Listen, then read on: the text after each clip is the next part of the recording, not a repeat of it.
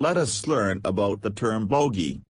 A bogie, in some senses called a truck in North American English, is a chassis or framework carrying wheel sets, attached to a vehicle, thus serving as a modular subassembly of wheels and axles.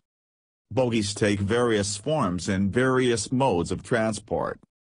A bogie may remain normally attached, as on many railway carriages and semi-trailers, or be quickly detachable, as the dolly in a road train or in railway bogie exchange. It may contain a suspension within it, as most rail and trucking bogies do, or be solid and in turn be suspended, as most bogies of tracked vehicles are. It may be mounted on a swivel, as traditionally on a railway carriage or locomotive, additionally jointed and sprung, as in the landing gear of an airliner, or held in place by other means. Centreless bogies.